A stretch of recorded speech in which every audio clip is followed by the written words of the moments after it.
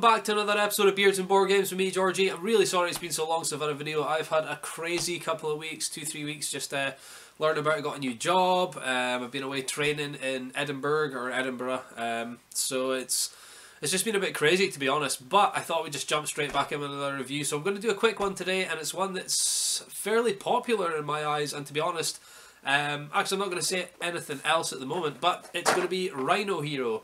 The game by Haba that plays from 2 to 5 players. It actually says on the age bracket on the side, ages 5 to 99. It's a dexterity game. It's a really simple game to learn, so I'm just going to take us down and have a look at it just now. Okay guys, so in the box for Rhino Hero you will get a load of these cards, which actually come flat and you have to bend. I know how some of my viewers don't actually like to bend cards, so that might be a bit of a downside for them. You also got a sweet little Rhino meeple, or Super Rhino, or whatever he's called. Rhino Hero, I guess, would be his actual name. And then there's the starting card, so you can either start on sort of medium or easy, or you can start on difficult. Now I'll explain what these mean in a second. So let's just say, for example, we were starting it there. Each player would also get 5 of these roof cards. Now, on the roof cards, there are a number of different symbols on the top left-hand corner. Sorry, they are shiny, so it might be kind of hard to get them on. There's this one with the rhino on it. Let me see if I can get a better sort of image for you here with it. There we go. So, this one with the rhino on it basically means you're going to have to move the rhino meeple onto the location there, or as near to the location as you possibly can. There's a few blank ones as well. There's the +1 symbol, which does mean that you get to go again, and obviously the first person, I'm saying obviously here, but the aim of the game is to get out of your to run out of cards before anyone else does, and that person's then the winner, or the person who knocks the tower down is the loser, and then everyone else will win. So I'm trying to avoid the reflection as best I can here, so sorry about that. There's another rhino one. There's the explanation card, which means you get to take a breather, so the next player has to take a rest and lose a turn. There's this symbol, which means change direction. It just means that basically if it came to you on the left and it's in your turn when you play this card, it then goes back to the right. And then there's one more. See if I can find it for you.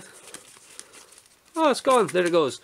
There's this one, which as you can see has got no actual symbols on the card here, but it does have the ×2. So you lay this card and then you have to lay another card on top of it. Now, I'm just going to try and construct a quick tower here to show you how it would be played. Now, these symbols here on the cards are where you actually need to bend the roof tiles and lay them on, and then you have to, I say roof tiles, sorry, wall tiles, and then you lay a card on top of that, and hence stacking the game higher. So, there we go. Now I'll just show you exactly how to play a game. So, at the start, whoever's first player turn, again, needs to bend these cards and lay it as close to it as possible.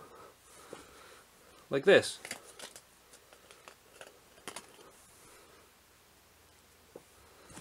And then say, for example, they laid this card, making it 1 story high. So, the next player would then say, okay, so they need to put their wall cards on.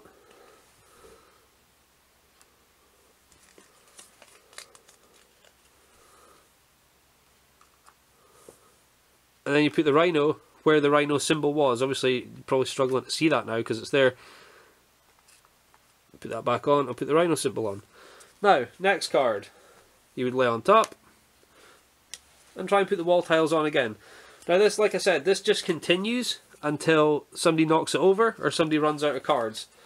Now from my experience, the chances of somebody running out of cards is quite high, but the chance of somebody knocking it over is always higher, I find. And especially when you start playing these single type cards here, so these ones that have only got one wall on them, and you play them back to back, the whole tower becomes a bit unlevel and uneasy in that instance.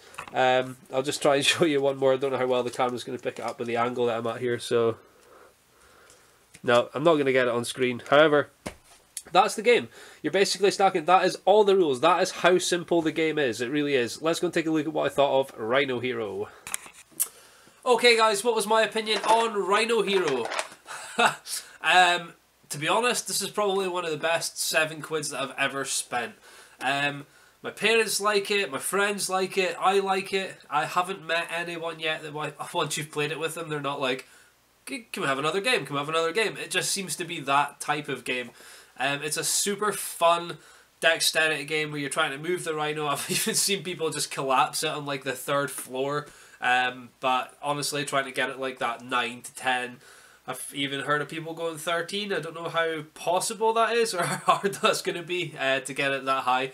It's a super fun game and I really, really enjoy it. That's Rhino Hero by Haba. Guys, again, I'm so sorry about the long wait it's been since I've done another video. I'm going to start trying to pump them out a little bit faster than what I've been doing with the last... Obviously, this is like my first one in like 2.5 weeks. I've also got the UK Games Expo coming up, so I'll have a few videos from that too. It's just been a really, really hard time for me. So wish me luck on the best of adventures in my new job. And I really hope to, like I said, get some more videos out and start planning a bit ahead as far as having the new job and a lot more stuff to do. So thanks again for watching another episode of Beards and Board Games. Don't forget to like, comment and subscribe. And you can follow me at Beards and Boards on Twitter. Other than that, I hope everyone's had a great couple of weeks. And I wish everyone the best for me. Catch you guys later. This episode was sponsored by GamesLore, the UK's largest specialist games retailer, which can be found at gameslore.com.